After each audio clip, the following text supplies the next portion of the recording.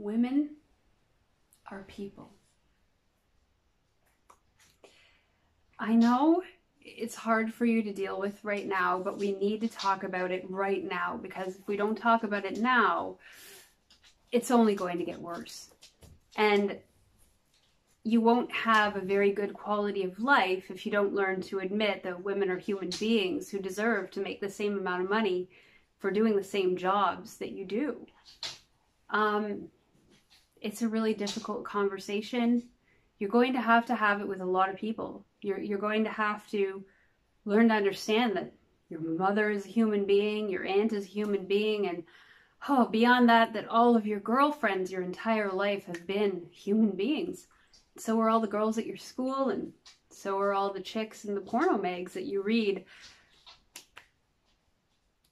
It's going to be a very difficult procedure.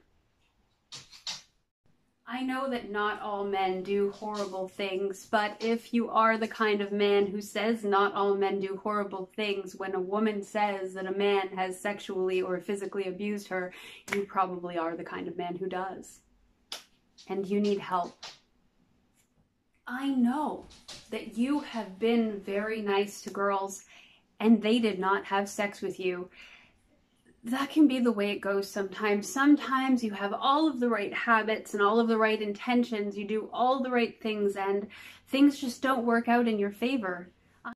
Believe me, I know. There have been a number of times when I thought I got a job based on my actual merits, but it turned out that the boss only wanted to have sex with me, and he grabbed my ass in front of all of the other employees to show me.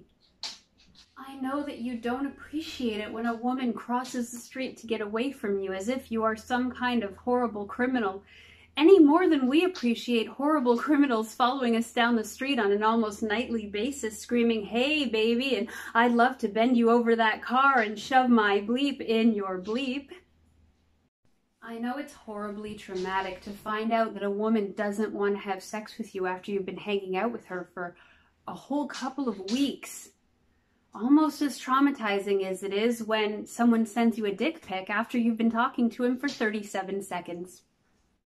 It's hard not to be allowed to cry because of the standards that have been set for men, and not to be allowed to be emotional because of the standards that have been set for men. If only there were a movement that believed in equality amongst the sexes so that you would be allowed to express yourself. I also understand that the word feminism is offensive to you because it contains women. Just like the workplace is offensive to you because it contains women, and the world is offensive to you because it contains women. I know that you think that women in the workplace have contributed to a downgrading of society because women are now in the workplace and so people aren't making as much money, but it's simply not true. We have a number of treatment options and jobs available that weren't available back when our parents were young. There are much better outcomes for employment than there have ever been in the past. In fact, we're creating jobs every day that didn't exist years ago. So don't worry, you will survive. And if you're worried about me surviving, that's so kind of you, but please don't. I've survived rape, attempted murder, woman abuse, threats.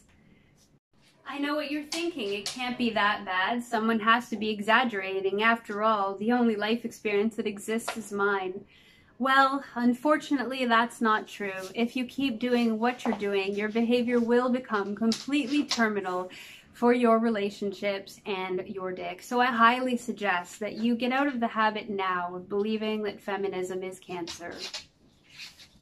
After all, many leading cancer researchers are women, and feminism is not a tumor that grows within your body and slowly takes you over. If it were, it would slowly teach you how to be a better person who is more inclusive and more loving of other human beings.